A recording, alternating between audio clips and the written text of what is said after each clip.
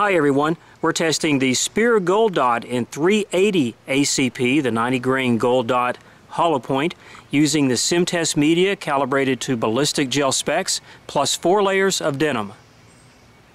This is my first ever test of the Gold Dot in 380 ACP. We've tested Gold Dots in pretty much all the other popular handgun calibers through a variety of media, wet pack, water jugs, and the SIM-TEST Media, also with and without denim. But today we're using the SIM-TEST with 4 layers of denim. We'll get to that in just a moment. This is a bonded bullet. You would expect to have no jacket separation with this, and we really haven't seen that at all with any of our previous Gold Dot tests.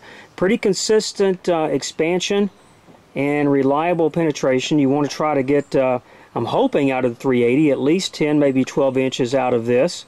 Again, the velocities that we can achieve out of this 3.5 inch barrel. That's the Bersa Thunder 380 plus.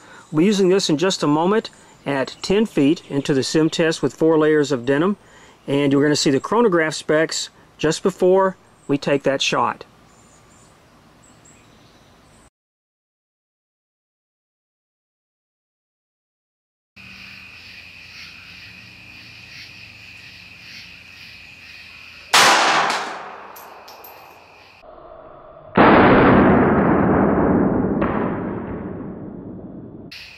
Shot placement sucked. The gun's been shooting left, so I aimed right. Guess what? It went to point of aim, but it's in the block and should be very easy to locate.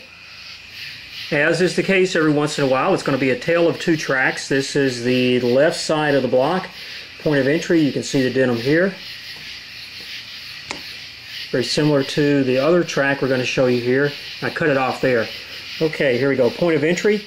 And we've been seeing consistently some denim that's being blown into the cavity, about 1 inch or 2. That's actually coming in about 1.5 inches. That's where we are right here. A little bit of a stretch cavity here. It's about 2.5 inches in length, and I'd say a little more than 1/2 inch at its widest point. That's the 3.5 inch mark. I was really hoping to get 12 inches of penetration out of this. Let's see how close we get as we keep going.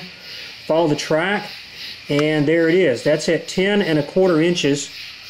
On the furthest point here, and this block is reversed. That actually made a 90-degree turn upward when it stopped.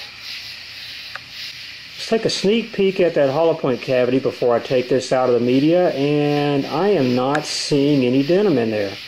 So that's a good sign, and it looks like all the petals, we have pretty much uniform expansion, but let's check that out.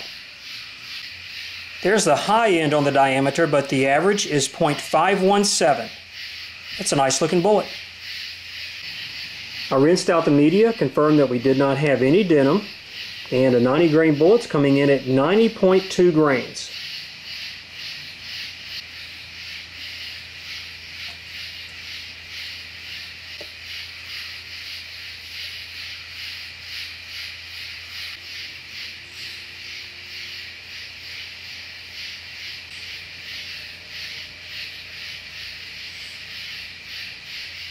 The 90 grain Gold Dot could be a good performer in 380 ACP. You do need to ensure that this, as well as other loads, will feed reliably in your handgun of choice.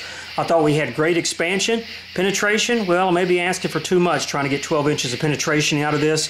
And this gel block was calibrated really to the high end of spec, so keep that in mind. But I hope you got some good data points out of this, and thanks again for watching.